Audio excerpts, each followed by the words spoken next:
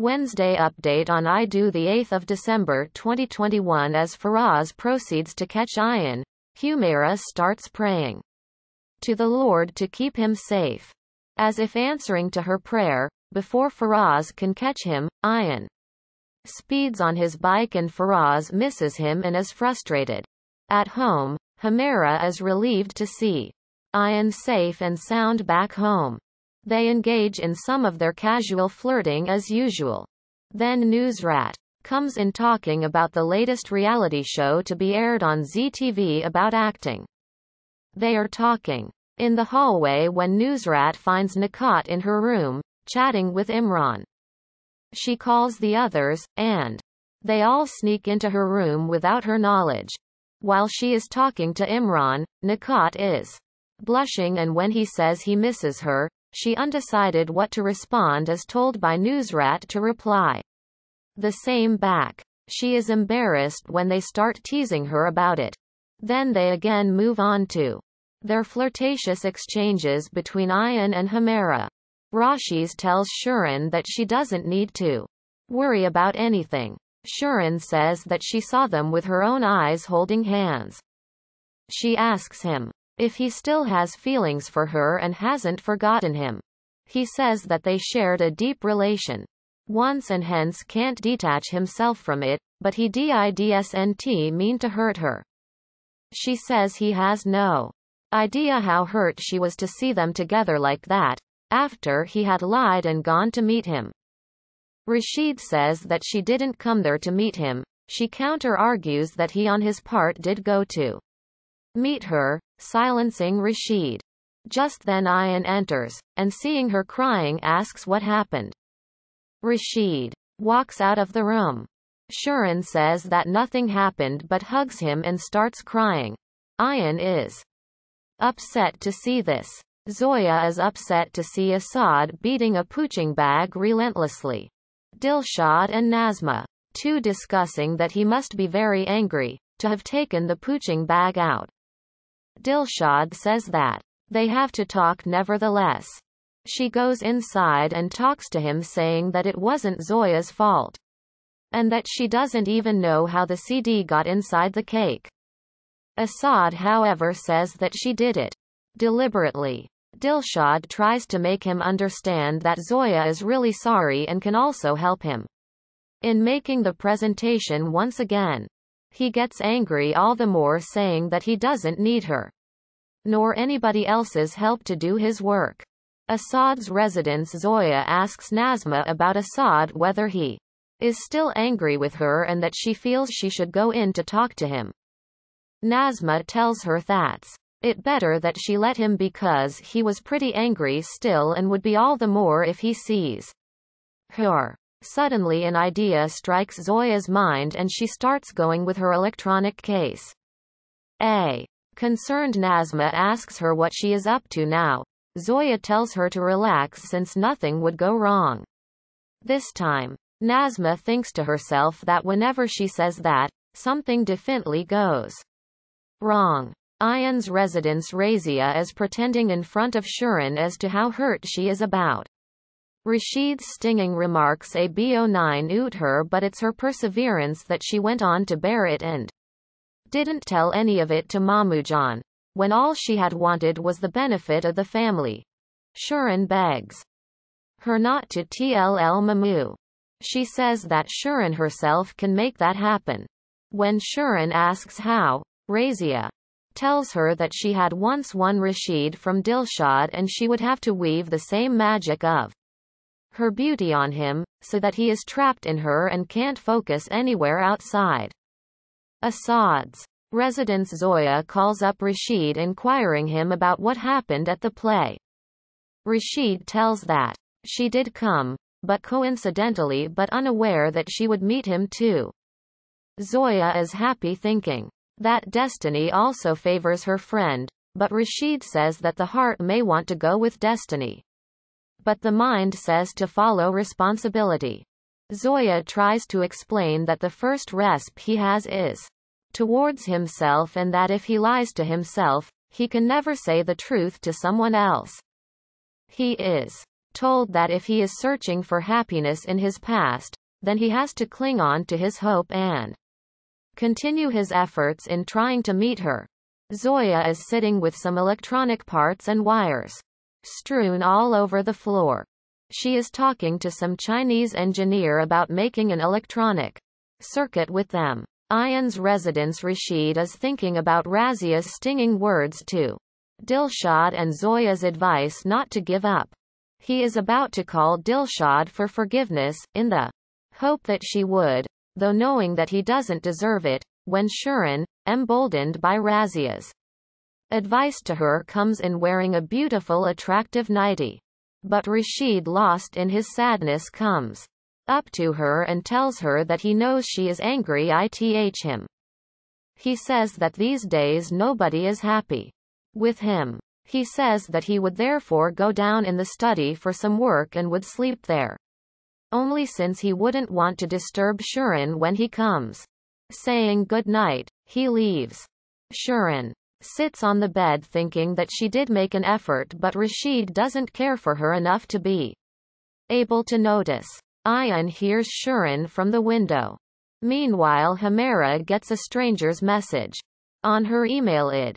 Sending in a reply, she gets a poetry-filled message. She assumes it's Ayan and starts to flirt with him as usual.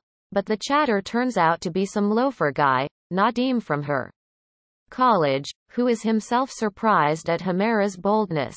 He too starts talking romantic, and she, assuming Ayan is finally talking nice to her, is on top of the world and bears her heart out in the chat. Asad's residence. Asad is king on his new phone, where the caller is telling him that he should transfer all his data from the old into the new phone. He agrees to do so, and then cancels the call. He sees the mesh of wires on the floor and is about to reprimand her, when he gets entangled in the wires and trips and falls on the floor, and the phone is thrown off in the air from his hand. Zoya too is shocked to see him fall. She tries to catch the phone, but in vain, and ends up breaking his new phone too. Asad is fuming with anger and refusing Zoya's hand to help him get up. He stands up on his own feet. He asks her what's happening with all these wire. Dilshad and Nazma too come out of their rooms. She tells them that, alerted by the recent reports of increase in thefts in Bhopal, she has devised a security system for the house, so that Nazma and Dilshad are safe when Zoya or Asad are out of the house, since they live in such an isolated place. Asad looks at Dilshad in exasperation, but Dilshad motions him to be quiet. Just then he gets a call from the same person as before, on his house no, telling him that he was trying the new cell, but wasn't getting through. He wanted to know if Asad had transferred the data into his new phone. Angry and frustrated at his condition, he throws that phone and throws it on the floor, shocking the ladies. He casts an angry glance at Zoya and leaves the room. Zoya sitting in her room, lamenting that she did the alarm system for the safety of the house, but Asad found a fault with that too. Just then Asad tries to open the window and the alarm triggers off, irritating him. Zoya, thinking it's a thief, instantly comes along with her team of weapons, but Asad tells and reprimands her to keep the alarm switched off and keep it like that when he's at home. Then he tells her to leave his room. While she's leaving, Ayan tries to enter in Asad's house in the middle of the night. Zoya sees his silhouette in the curtain and thinks that a thief has attacked the house. She again braces herself to catch the thief, but seeing it disappear into Asad's room is all the more troubled. While she wakes up Nazma, Asad opens his window to let Ayan in and asks him the reason for coming so late in the night. He shares what is going on between Rashid and Shirin and sys that he's troubled since he can't see Shirin like this. Asad asks him to treat his parents as human beings first, who have their own problems and tensions, and asks him to let them sort it out. themselves and that it's better not to know the reason sometimes. Asad also remembers Hasina's stinging words and tell Ayan to take his mind off this subject. Ayan gets up to leave. Nazma doesn't agree when Zoya says she saw a thief again. She advises Zoya not to disturb Asad again on her whim, since this time, he would definitely kill her. Zoya, finding no other way out, determines to find the thief herself and speeds straight into the room and falls on Asad on the bed, who lets it happen in a bid to let Aya out of Zoya's sight. While Ayan tries to flee from the window, Asad rolls on top of her to avoid her seeing him. When Ayan is out of his sight, he gets up and asks Zoya what was bothering her this time. She again tells him about the thief and he again reprimands her for entering into his room without KNC King. She takes her pepper spray and leaves. Asad tells Ayan also to go and also stops him from casually trying to get Asad to hook him up with this girl.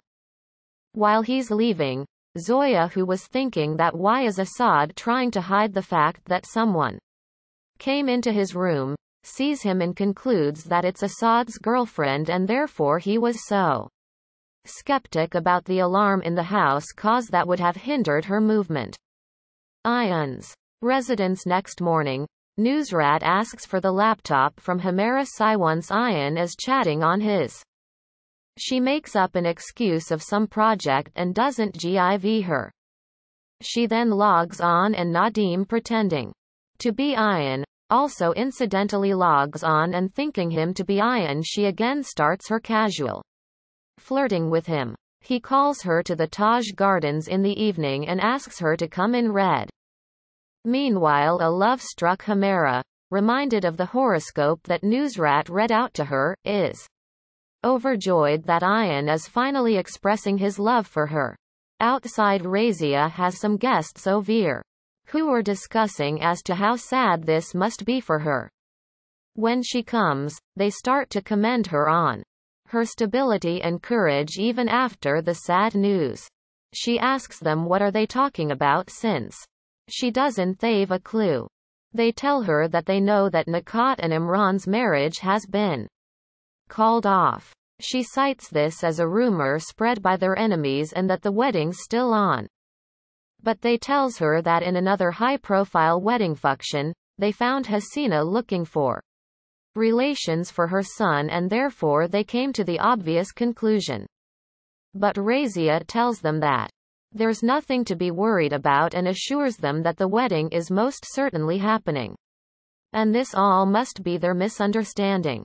After sending them off, she is wondering what Hasina is up to. She wonders whether she already knows about Asad's relation to this house or she really wants to call of the marriage. Just then she receives Hasina's call.